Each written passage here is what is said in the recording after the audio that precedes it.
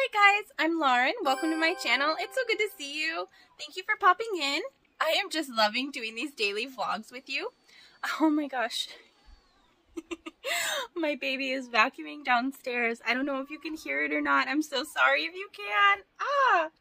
Oh my goodness. If you watched yesterday's video, then you saw the greenhouse updates and everything. Just continuing on, I did some of that last night, and now I'm taking care of it this morning, and we're just finishing everything up. And that's just kind of what we're doing. We're just going to be doing planty chores today. Yeah, and just the things that we talked about before. So, with that being said, let's get into it. Alright, so plant chore time. These are going in my terrarium. I'm just going to suck it up, Buttercup, and I'm just going to put them in there. I kept planning on doing another terrarium. I don't think I'm going to have time before I need the space in this greenhouse. So we're sucking it up, Buttercup, and we are taking care of this and just shoving it in there. That's the plan. Okay, so this is one very sad peperomia with a lot of mold and mildew from other dead propagations that were in here. And yes, I could clean it, and yes, I could save it. But I have an entire huge pot, and I have no intention of mailing this out to somebody. So in this particular case, I am going to just throw this away. I don't want to introduce whatever bacteria, mold, mildew, and whatnot into a terrarium environment. And honestly, it does not look like a very healthy plant because it's been in the dark for so long. So I'm just going to trash this. And honestly, I'm not going to feel guilty about it. And if you have plants at home that you need to trash too, don't be afraid to. Don't be ashamed of it. Just go ahead and get it taken care of, because honestly, it's better just to throw it away than to leave it sitting there, taking up space, and you're not taking care of it. It's going to end up dying anyway, and it's going to put a strain on your mental health for something that you're going to throw away anyway. That's basically what I've done here. So, I mean, if it was like one of these, no, this is somebody's wish list plant. I'm not going to be trashing this. That's not very fair. Maybe if it had thrips or spider mites or something that I didn't want to pass on to somebody else, then yeah, I would throw it away. But a perfectly healthy plant, I'm not going to throw it away. Even if it like magically reverted itself, I wouldn't throw it away. But like something that's unhealthy, that's pretty much useless to somebody, absolutely. Like, absolutely. Okay. End of rant. Okay, so this has to move back upstairs, or back up to the next level, and then I'm gonna scoot all these Fittonia. Actually, I will probably try to fit all the Fittonia. I'm gonna clean out the other terrarium over there. I don't know if you guys have seen it. That has, excuse me, my jewel orchid and stuff in it. So I think, yeah, I think these are gonna go in there. I'm gonna shuffle some things around and make that happen. Alright. And then this guy needs to be potted up. Needs to be repotted. This is just terrible. This thing is not even rooting. It's all soft. Ew. I don't know why it's doing this. Not a clue. Not a clue. I bought it as a cutting, and I think it was cut a lot of times. I don't know. This just looks terrible. Poor plant. Poor plant. I'm so sorry. How the mighty have fallen. These leaves are really cute little heart-shaped leaves, though. They're adorable. They're not the big, chunky, thick, succulent things they're supposed to be. See, that's what happens when you don't give a plant enough light, guys. It does this. Yep. Alright, so this needs to be repotted. And then I can probably put it on my bookshelf with my other peperomia if I make sure it doesn't have any pests or anything. So, there's that.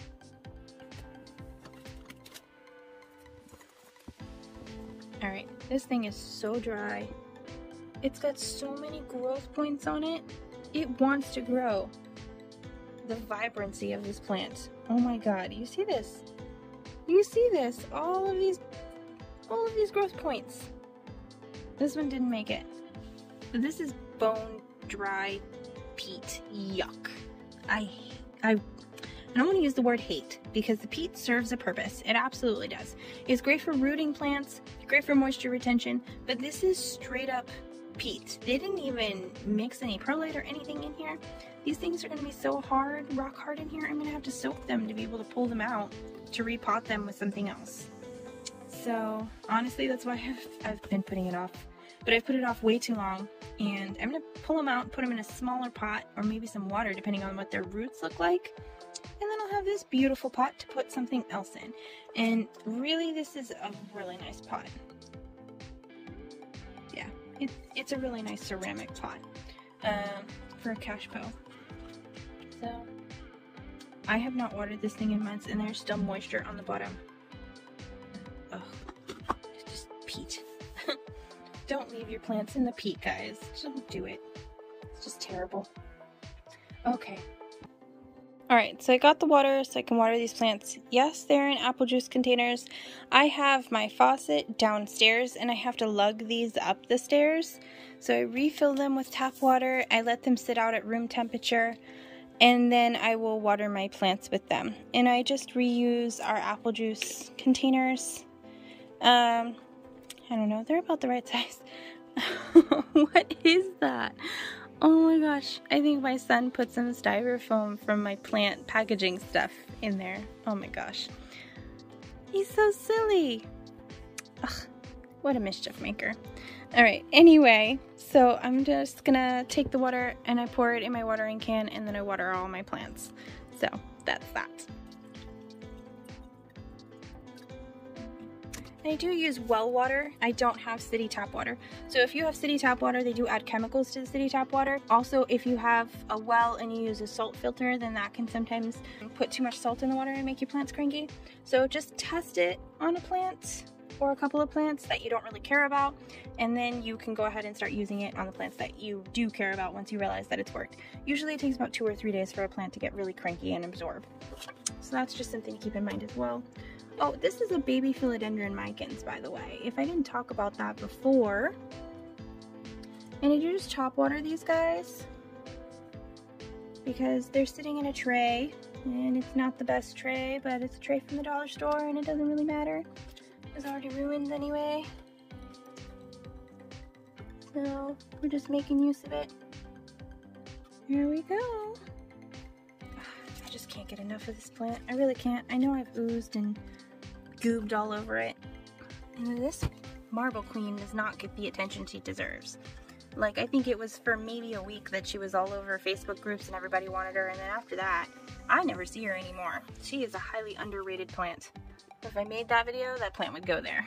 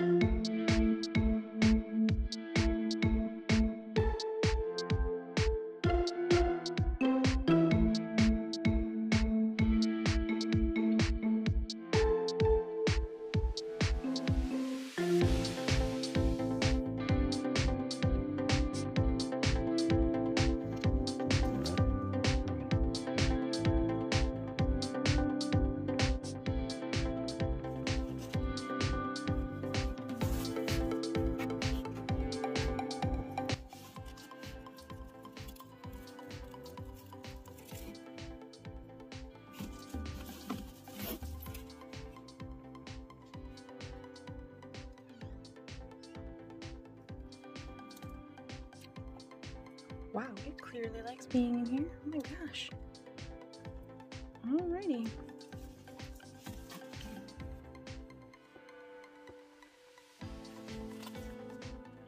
Alright, so this peperomia russo is going to go in with another peperomia in a little cookie jar that I have up on the shelf. So he can go get tucked in there, or maybe I'll put him in another jar that I have. He's got so many new little growth points that he's clearly doing really well. You can see these huge leaves comparatively. Alright, so he's gotta go. And then Pilea. I can't believe those roots. I need to add more sphagnum in here. This Pilea is not looking so hot, but it's got new growth coming in there, so that is good. Pretty happy with that. Alright, so let's try to clean some of the dead stuff out of here. I have not touched this in months. So, other than to like come in and look at it, it's pretty bad, huh?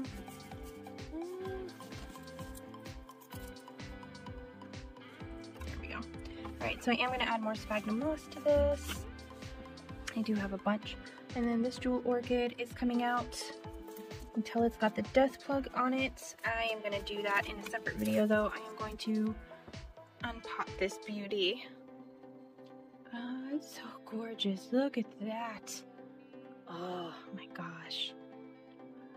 It's just growing so wonky. So wonky and beautiful. Alright. Yep, just something to keep in mind. I am gonna propagate this later, so keep an eye out for that video if it's not out before this one. So, I've just got too many things going on at once.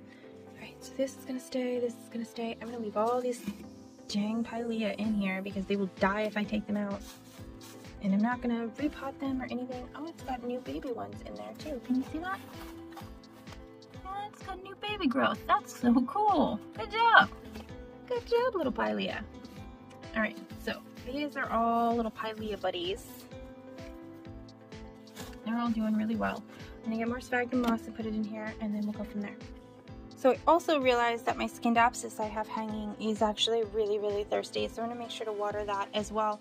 So I got my little bucket down there, and then I'm just going to put water in it and let it soak while I'm doing all these chores. And I wanted to show you, you can tell that it's thirsty because its leaves are starting to curl up. So when they start to curl up like this, and the soil is dry, then you know that it's not root rot, and you know that it actually just needs some water. And I'm gonna get some more water, but I have it in a bucket and it's gonna soak it up for a while and bottom water that. It'll be all good. I've talked about it before, but this is the sphagnum moss that I like to use. So you can see it just soaks up moisture. It's responsibly harvested, which makes it way better than peat moss, but it's also long lasting. You can clean it afterwards, you can boil it or whatever. So I'm just going to take some of this and I'm just going to put it in our terrarium. Alright, so I just put down a nice layer of the sphagnum moss. I just used the long fiber, I didn't chop it up, just because it's for the bottom. So, and then I have all the Pilea here. I'm looking at it from the front, and you want to have the taller plants in the back and the smaller plants in the front. That way you make sure that the smaller plants are getting the light that they need. I also just put the sphagnum moss in here dry, and I'm going to go back and water that in just a little bit, but I want to make sure I get all the plants in first, and then we'll go from there.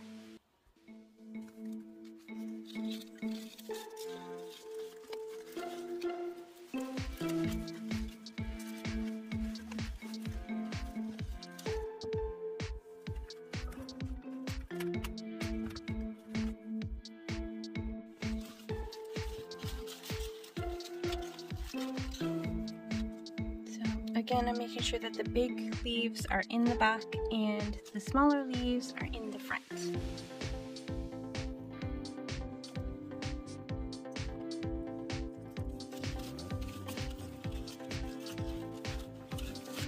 Trying to tuck as much as I can in here because I know I'm going to be losing a lot of this humidity space in the greenhouse. Okay, so I managed to get it all filled up. I've got the asparagus fern over here. I've got all the Fittonia in here, all 4 of them. I've got the Pilea over here. Here's the Peperomia parallel, another Pilea, the Fire Flash seedlings. I put the Ming Aurelia ferns in here, or I'm sorry, Ming Aurelia trees. I'm hoping they'll get enough light. We'll see. I put that propagation of the Pilea peperomoides, another Fire Flash. I did stick the Hoya Sunrise in here as well because it's doing absolutely nothing where it's at. So maybe it wants some higher humidity. We shall see. I've got the Syngonium neon over here, and then the asparagus fern if I didn't already say that. And I'm pretty much out of room with this for now. So, but it cleaned out a lot of space in my greenhouse. So that's pretty exciting stuff. I think I'm gonna get another terrarium and start putting all these peperomia in it. So I'll get that and be right back. Alright, so this is the little cookie jar that I'm using as a peperomia terrarium. It was a home to my peperomia elongata right here. But clearly there's a little bit more room for other peperomia. You can see this little guy's trying to escape already. Oh my goodness, he's so cute. But I managed to fit the peperomia russo, there's a little caparata there, and then there's that new peperomia in there as well. Here is that peperomia hope. I was gonna repot it, but I've had it for over a year now. I really think it just needs to be cut and I need to start over. So I'm gonna cut off the etiolated parts and then we will go from there, and I'll just chop them up and make sure that there's you know, a few leaves for each one, and we're just gonna propagate it in some sphagnum moss.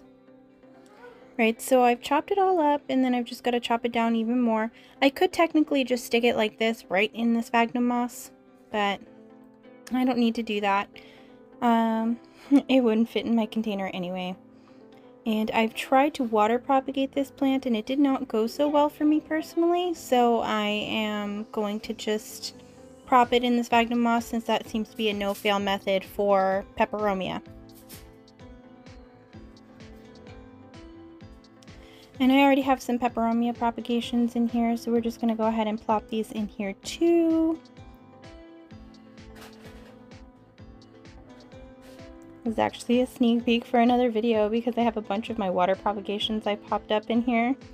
This is just taking up more space in that same propagation box.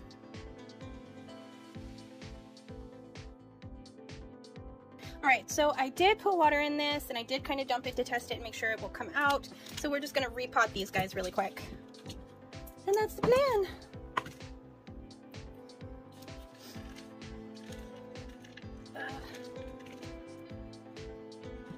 Very dense. Not a lot of roots.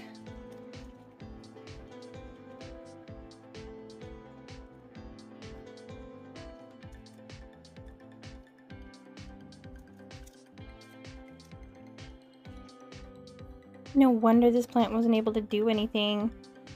Ugh, drives me nuts. Dang death plugs. If they would just remove them before they potted them up, the plant could have succeeded.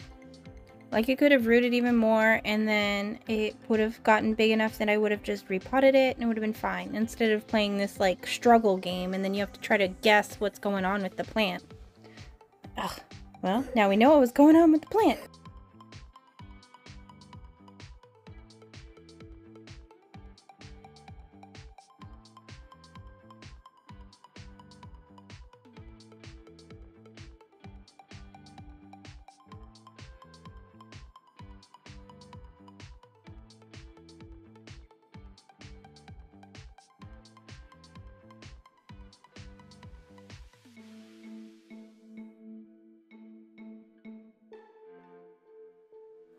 Alright, so I have a little pot here and I have some sphagnum moss and I'm just going to pot them all up in sphagnum moss. I'm not going to rinse off their roots. I've already irritated their roots enough and messed them up enough, tearing them out of that thing.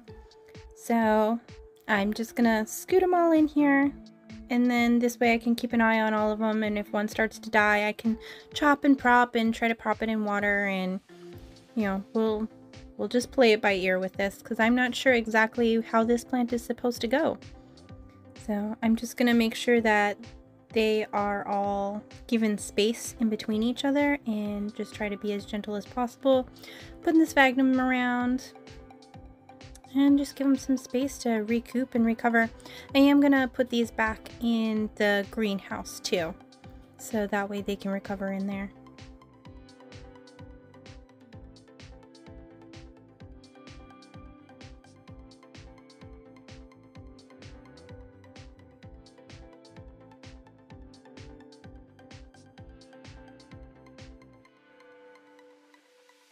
Alright, now let's put it in the greenhouse. Alright, so we got most everything done. I did not chop up this philodendron yet. I did pot up this brantianum, but I lost the footage for it.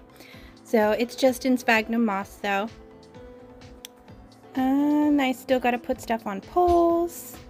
This new leaf is unfurling very nicely though. I got all this down here cleaned out. And then all of it is empty down here for the most part. So that's pretty cool. And I kind of condensed everything on the bottom shelf down here.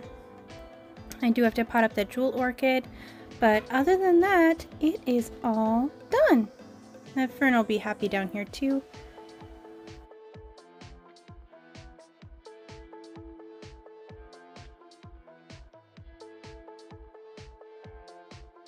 Alright, that's not everything, but that's everything for today, basically. So I will see you in the next one. Bye! Thank you so much for watching. I really, really appreciate it.